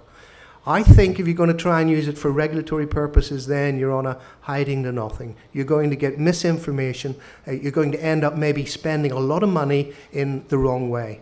If you're using it for education purposes, awareness purposes, as we do in the UK at the moment, then I think it's very, very useful. It's really empowered a lot of people, a lot of NGOs to go out there and to make their own measurements and to believe that what they're breathing in is not healthy. Now, finally, we are looking at these in cities in Europe, in London and in Paris. Well, why are we doing that? Well, we think that there may be a future in low-cost monitoring. We don't think it's there yet, but we have such good monitoring systems, regulatory systems in place in these cities. We can go out and we can test these monitors. We can test them across the different seasons, under different conditions, and we can get to know what the quirks are, what the strengths and the weaknesses are. And maybe in due course we will come up with equipment, or the field will come up with equipment which is more robust and which can be used in areas where there is not regulatory monitoring at this point in time. We are talking about some cities in India, but we're also talking about the whole continent of Africa, where there's very little monitoring available at the moment. So there is a future for low-cost monitoring. It's not there at the moment. I think you need to be very, very wary, very careful about it, but doesn't mean to say we shouldn't embrace technology and move forward carefully with it. And I guess the key message is that a robust regulatory monitoring system is still a must. With that, I think I want to maybe open up to the audience to see whether there's any questions. And do we still have the microphone? Yes, please here. Okay. No, I'm just asking that, of course, we are talking about emission. If you talk pollution, pollution is emission minus absorption. So there are, if you plant trees of a specific type, these trees can help you in absorbing pollution. But focus is only on managing and regulating emission. Why not? There should be both. You restrict the emission as well as try to get the things absorbed with a specific planting, particularly the places like Delhi where a lot of pollution is coming from outside. There could be a specific model of planting which can absorb or don't allow the pollution. It's like you are talking about Bihar, a lot of dust coming. Suppose Patna, in around Patna, if you have a shelter well plantation which can stop the pollutants coming to the city. Why not think in that line? Thank you. Can I answer? Sure, please, yes. Actually, your suggestion is very right. And already we have initiated the process. Because you know, Patna is at the bank of river Ganga. And Ganga has shifted towards north. And the long stretch, big stretch of land, that is no more Ganga. And it is exposed, no plantation is there. And lots of wind is coming from the north side towards city. And that brings lots of dust. So we have a comprehensive plan already from Department of Environment and Forest to have about 10,000 plantation in that area where the river has receded. And also we are going for roadside plantation. That is also in government planning. And exact number is not decided yet, but I think that in coming rainy season, there will be a long way. Haryali mission is also there in Bihar, and that is also active. And city planners are planning for this monsoon, when lots of plantation will be done in the city area, roadside plantation, because many parliaments are there that is exposed and it can be utilized. And you rightly said that emission is one thing and absorption is other thing. So absorption can compensate. I agree with you, and we are working in that direction also. Thank you for your suggestion. Yeah, let me add some information. You are right. I think especially for the coarse particulates, larger particulates. So in 1970s, in Beijing and northern China, we have a very serious problem for TSP and even the sandstorm, 1970s and 80s. So they have doing almost more than 20 years plans, and it's help for to control the large particulates, and also it's help for some of the like say SO2 NOx. So in recent years, we become to like the PM2.5 problem.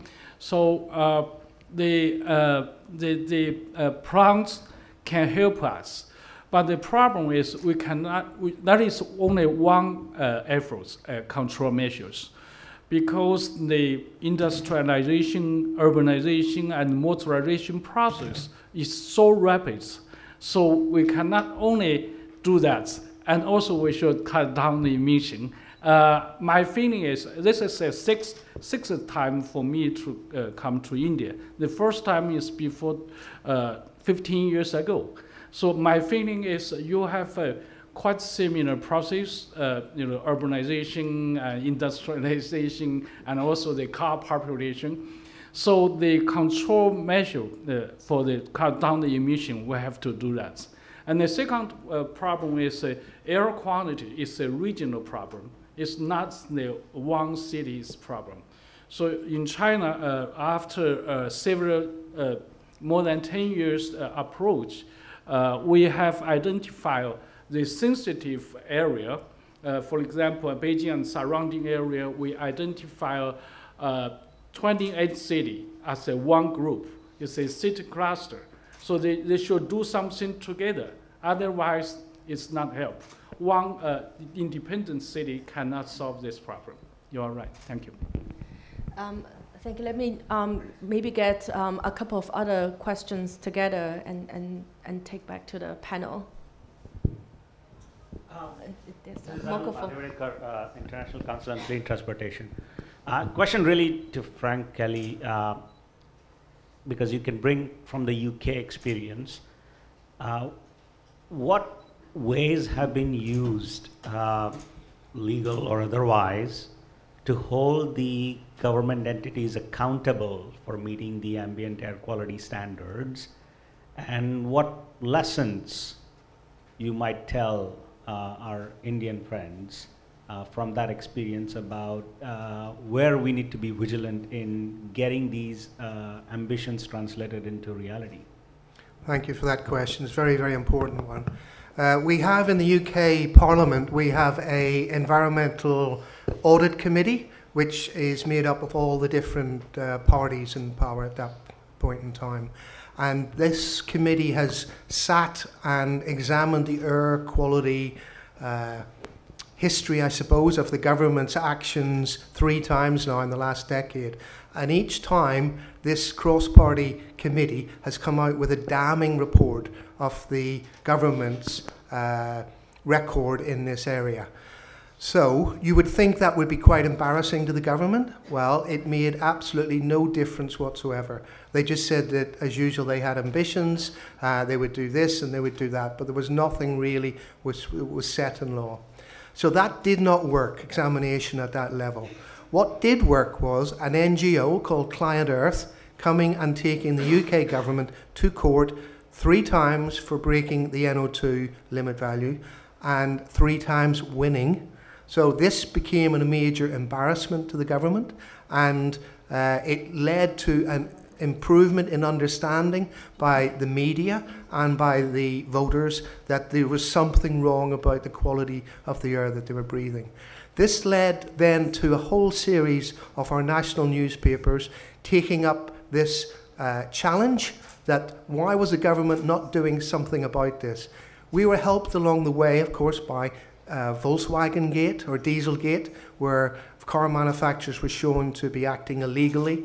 That, along with the government being embarrassed on a number of occasions, I think is what led to a change in heart of the current UK government, and they're publishing their clean air plan a few months before you did here in India.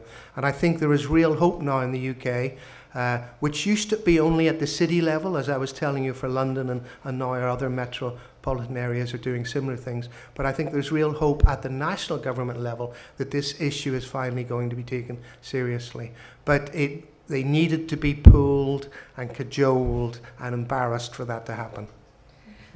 Very interesting. I think that is really an example of how civil society can also help hold the government accountable. I wonder whether Dr. Ash wants to also just add to this. Well, yeah, the Indian experience also has been very similar to what Frank described.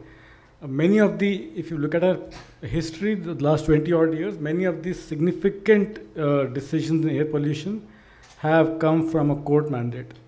Like if you were to go back in late 1990s or early 2000s, the decision to switch to CNG in Delhi was a decision of the Supreme Court, which was championed by Center for Study of Environment, CSE, and they pushed that, and eventually Supreme Court mandated, which led to the rollout of the CNG vehicles. Likewise, some of the recent decisions in the last 5-10 years also have been because of the Supreme Court committee, EPCA, which monitors Delhi's air quality. So yes, I think these have been court orders. Having said that, I think now we are reaching a point where most cities are awakening, and it's not that the political executive is completely absolving itself of the challenge. Most cities have taken proactive measures because they see what's happening in Delhi. So I think the situation in smaller towns around the country is that we should not be like Delhi. So I think that is coming up. And hopefully it will be a case of more data and evidence-based driven and less of activism, which leads to a decision in these cities. Great. Although we have a lot of technical experts, but it does feel like importance of keeping the pressure up so that our technical experts can really do their job. I think we have one more question here. Hello, my name is... Do you want to use the... Hello, my name is Vivek Vyas. I am working with the Ministry of Environment and Forest as a consultant on behalf of UNCCD. So my question is that one of the major reasons of pollution in Delhi is the stubble burning in Punjab. And so my question to Mr. Ashok Ghosh is that, sir, we have already tried banning stubble burning, and that hasn't worked. So what would you suggest? Should we bring in more incentives? But bringing in incentives for something bad is always even worse, because if you give them incentive, they will even proactively, it's like encroachments on government lands. If you give incentives for regulating encroachments, further more encroachments will come up. So if so that is the problem at the producer end. At the consumption end also, or the suffering end also, if you ask Delhiites to pay for giving it to the stubble burners, that's also a bad incentive. Or should we ask the Delhiites to install more and more air purifiers? So we have 4 solutions, and all of them look equally bad. Yeah, very good question you have asked. Actually, the stubble burning, I'm personally against incentives. Incentives never solve a problem. If you ask by your personal opinion, I'm against it, against incentive and all soaps just to placate them. That never solves the problem. One thing can be done with the stubble burning, that the farmers, they should be educated. And the stubble can be used for good purposes. The biomass. And if it's biomass, it can be converted for biofertilizers. It can be also converted for so many other things. So the need for educating the farmers that how you can earn money from them, not giving money, but to educate them that this can be your wealth. You are burning it, you're not to be burned. It can be used for so many things today as far as biomass is concerned. And in that, government's efforts and NGOs' efforts will be also commendable. Because only government cannot go in remote villages and do the education and plus the technology. There is need for development of a short booklet, sort of booklet for technology, that how the stubble can be utilized for generation of resources, generation of money, wealth. And that way you don't need, just you convince them that why you are burning it, if you can earn money from them. So that will be a better way. And at the onset, I told you that air policy is not a problem which can be solved by a single agency or government or pollution control board. There has to be joint efforts between the CSOs and the NGOs and every stakeholder. And if some sort of, even Shakti Foundation is doing lots of work in that area, it will be a good thing to collect how the stubble can be utilized in creation of the wealth. Many farmers, even well-educated farmers, they don't know what to do with this stubble. So if you don't know, then they burn it. But if you educate them that there is money in it, if you convince them there is money in it, then there's no need to give incentive. Just show them the way, that how you can earn money out of it. Then I think that problem can be resolved slowly. That is my opinion, yeah. Interesting. One small add-on question, sir. Yeah. In Bihar and UP, stubble burning is not that big an No. issue because people say that the Punjab farmers use harvesters and combines. Yes. It is a stubble. Whereas in Bihar, the harvesting practice, although it is a bit primitive, but it doesn't lead to that stubble. Yeah, yeah. So should we incentivize farmers not to use the advanced agriculture techniques? No, you cannot stop technology. Because technology, if you stop technology, their productivity will be reduced and they won't agree. So I don't think that this is possible or practical. The only practical way is that educate them that how you earn money out of it. In Bihar, of course, there's no problem of that. There was a big problem in Bihar. There is the burning of the plastic waste. And government of Bihar, you might have heard, that already had banned the plastic, carry bags of plastic of any length and any size. And at least in the urban area, it is giving good feedback.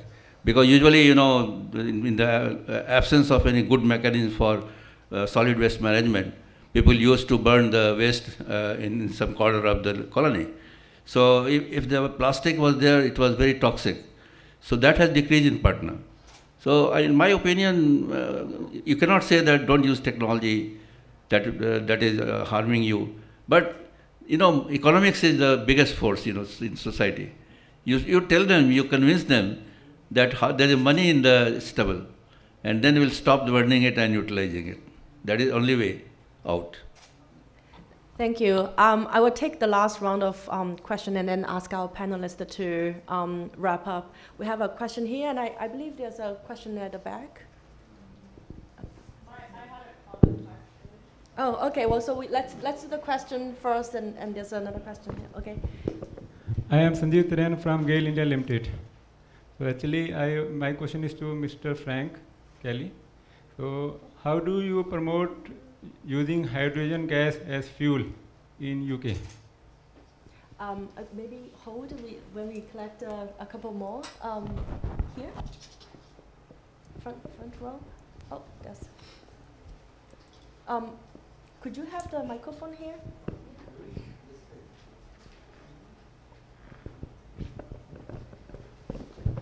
This is Avinash from Center for Environment, Energy and Climate Change at ADRI. So my question is basically for Professor Kevin and Frank, where during our course of preparation of the Patna, Gaya and Muzaffarpur Clean Air Action Plan, we encountered that a lot of policy hindrances do exist. Just to brief that, banning of 15-year-old vehicles in India.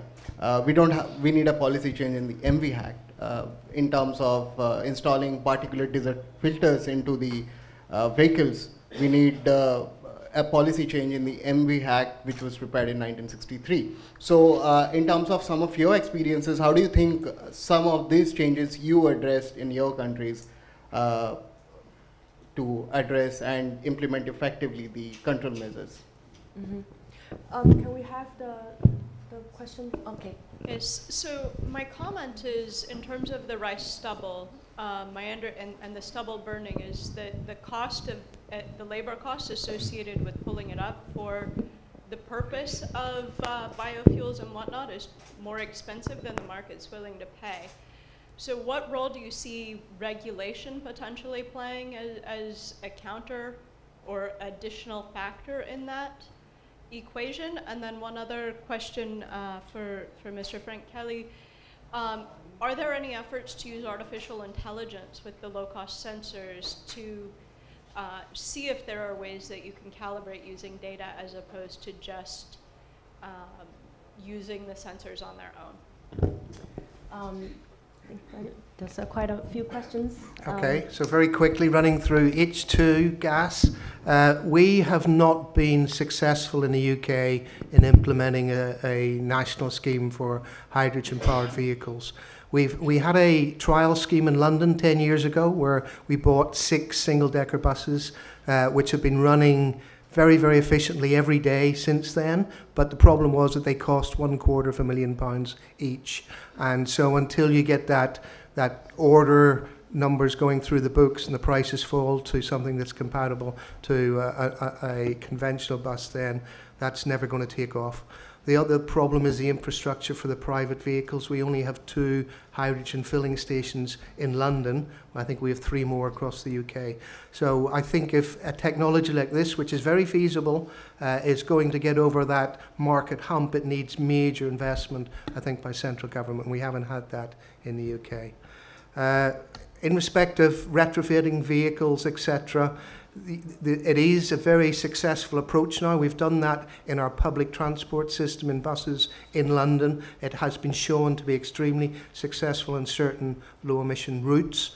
The problem I see is it has to be monitored going forward because they can deteriorate, and unless you have regular monitoring systems in place, then I think you could end up going back to where you started down the line.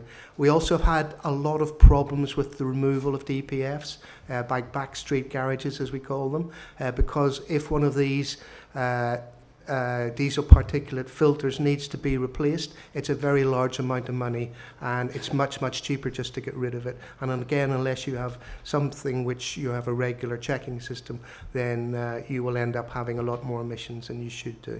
And then finally, yes, I think the sensor technology's probably reached, in my mind at the moment, a peak at the moment. Not a lot has changed in the last few years, but where it really has changed is the dealing with the data which the sensors are producing, and that does involve AI, yes. I think there's a future for that. For the retrofits, I think that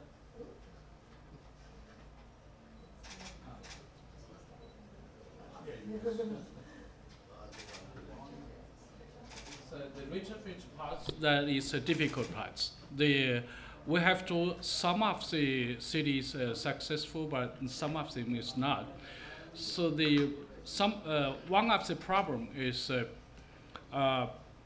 it's difficult to identify is a retrofit not successful or the driver do not use it properly.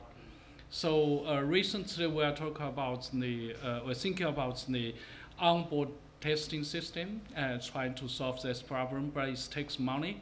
So some of the cities, like Shenzhen in Pearl River Delta, they will do that first. So again, it's still a difficult part, not so easy. Thank you. Say about your yellow tag scrappage program. Yeah, that is for the, yeah, thank you, Catherine. Yeah, we have the encourage every several years we will identify the yellow label, the old engine, relatively old engine vehicles, and then they say you are the yellow label, you still can use it, but you get some more and more inconvenience. So, and then other side, the government say we have some money here and attracted you, just give us such kind of vehicle as soon as possible. So that is a so-called the yellow label scrubbing system. Thank you. Do you have more to respond to the? Okay. Well, I think that I don't have the microphone here, but maybe I just invite each of the panelists wrap up with really a couple of sentences, either for the two international experts, what will be the one sentence suggestion to our Indian counterpart, and also to our Indian panelists, what will be, in your mind, the most important action to take after you leave this room? So, should we start with you? Thank you. So very shortly, I would just say, have hope. There is, anything is possible as long as you have, I think, good leadership. None of the issues that you're facing today here in India are new. There have been solutions already identified for them, but you do need to ensure that the right measures are brought into place. And for that, I'm afraid you do need good leadership. Yeah, yes. Control planning is just a good start. It's a first step.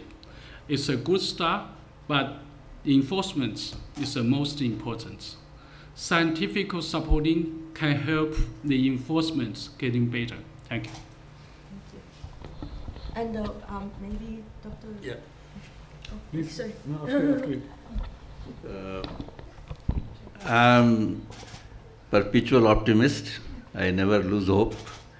One thing I always emphasize, that as of technology is concerned, for abatement of air pollution or anything, as of today we have lots of technologies. There's no dearth of technology. Problem is the social integration of technology, and that has to be local. There are many international technologies, they are successful technologies. We have to modify them under local conditions. And one hope is here that we are together, sitting in this hall. That is the biggest thing, that we are all thinking about this problem.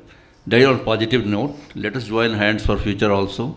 And we should not work in isolation, whether it is national body or international body, government bodies or civil societies. They have to join hands, because this is not a problem, a minor problem that can be solved by a small group of persons.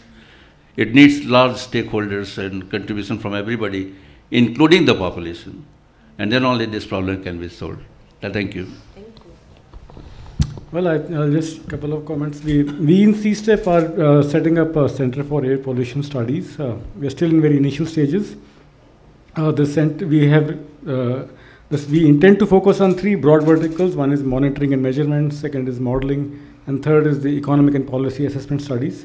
We received support from MacArthur Foundation for the center, and we also had support from Shakti and Bloomberg for projects. So our aspiration is that this center is able to take up studies and projects in various cities as over the years. Our approach is to work with partners. For example, in the Patna and Bihar studies, we worked closely with ADRI and also with BSPCB. So that's, I believe, the scale of challenge that we have in India necessarily requires institutions to work together because the scale is so vast. Thank you. With that, a lot of hope, action points, and also willingness to collaborate. Please join me in thanking our wonderful panel. Thank you. And also a wonderful moderator, Ms. Helen Yang. Thank you so much for this stimulating discussions. I'll not attempt to summarize. I'll just say a few things just to conclude and say goodbye to you. I think there is, clear acceptance that it is an important issue. And what India is trying to do is to catch up and, trying to arrest the growth of pollution at this moment. We hope that in next 5 to 10 years, we will see some reduction in the levels, and someday we will have achievement of our aim in the air quality standards, for sure. Clearly, it has emerged out that it's a solvable problem. It has been solved in many parts of the world. It's getting solved in countries like China, and what we need to do is replication of so many things which have already been tried out. On few things like data, there are problems across India of different kinds of data generated, and we don't even know about it. In this partnership with Bloomberg Philanthropies, we are trying to bring out a knowledge network, it will also have an online repository of all the material related to air quality put up at a single platform, which will sort out some of these kind of issues. What we'll need is support and joining hands together. We have a coalition of so many good partners, but we'll always need your wisdom, and we'll always come back to you with more and more suggestions. Thank you so much for your attention, and we close this session here. Thank you so much.